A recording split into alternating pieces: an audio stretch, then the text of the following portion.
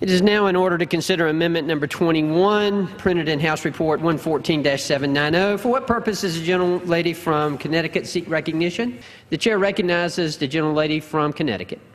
Thank you, Mr. Speaker. Mr. Speaker, I rise today in support of my amendment to the Water Resources Development Act, which would require the Secretary of the Army Corps to implement a corrosion prevention strategy for our nation's water infrastructure. Preventing corrosion is a bipartisan issue and affects every state, district, and local community. In Connecticut and across the country, corrosion shortens the lifespan of our critical water systems, harms the environment, and endangers public health and safety. Many of our nation's water systems are over 100 years old. By implementing strategies to prevent corrosion, we can extend the lifespan of these water projects, save money, and ensure that we have continued access to safe drinking water for years to come. So let's be clear, this is not a substitute for the serious conversation that this country needs to be having on updating and bringing into the 21st century our roads, bridges, highways, and sewer systems and water systems.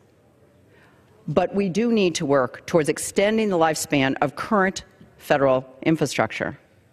Corrosion in our nation's infrastructure reduces the lifespan of our investments, costs our taxpayers billions of dollars, threatens our environment, and endangers our public safety. If left unchecked, corrosion affects many sectors of our economy, including defense projects, energy development, ports, water infrastructure, utilities, roads, rails, bridges, and other critical American assets. Investing in corrosion prevention now will save the taxpayers billions down the road.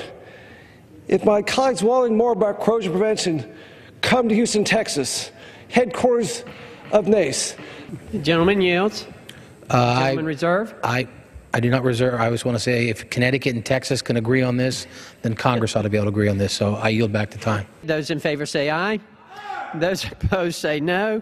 In the opinion of the chair, the ayes have it. The amendment is agreed to.